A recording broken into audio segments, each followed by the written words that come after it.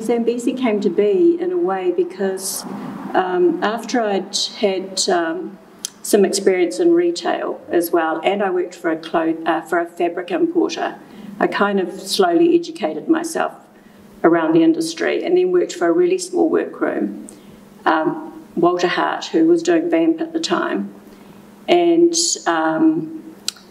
Margie, actually my sister, we were in constant contact all the time, you know, clothes, shoes, whatever, was thinking about opening a retail store.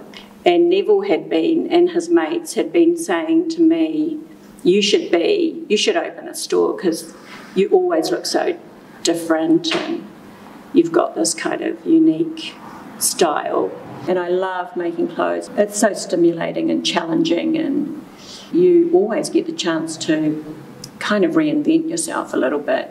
Every season, all the time, you know, you never feel like you've finished, you know, that you've done it and you can give up or sit back or something.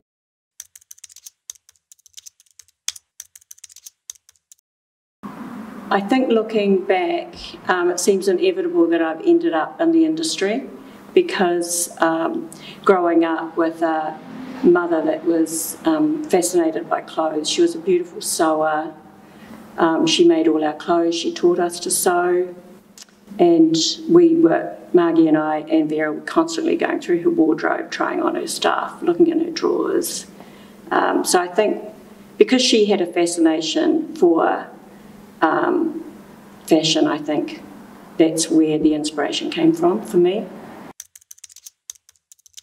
My muse as a designer is the fabric. I've always been inspired by fabric, so fabric is the beginning of anything for me.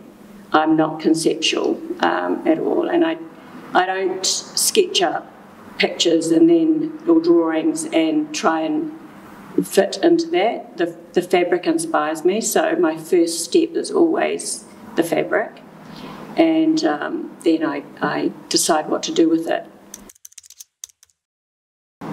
You know, everyone thinks it's just one person, like me, because I'm at the front of the house, if you like, but actually it's more than that. It's a whole team, and I'd be nothing without them.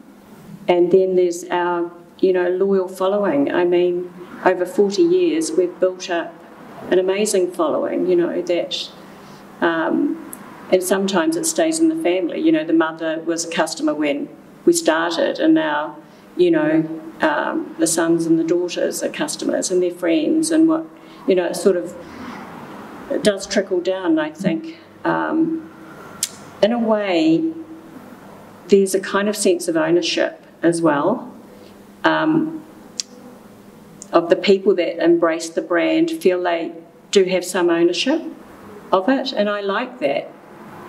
It's the way we feel about anything New Zealand, isn't it? Like, you know, you kind of feel like, yeah, very proud of that because it is New Zealand.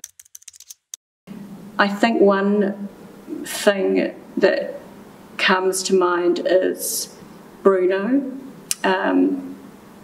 When he was just a baby, he was rushed into hospital, and he had to have a big op that pretty much saved his life, I think.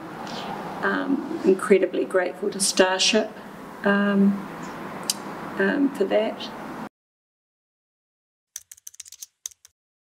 Originally, that graphic was for wrapping paper and postcards, and then one day we went, oh my God, let's do this on linen and it can be part of the summer collection. So when you approached us about your charity, it kind of seemed like the obvious choice. And I could visualise it, because I can visualise things, like I could just see it and thought that would be so cool, it'd be so great.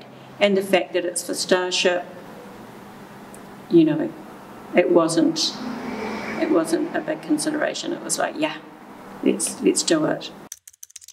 I think I'm grateful for the love that I'm surrounded with. I think I'm grateful for the opportunities I'm given to contribute. I'm really grateful for my family, extended family as well. I think we all support one another and we're there for one another.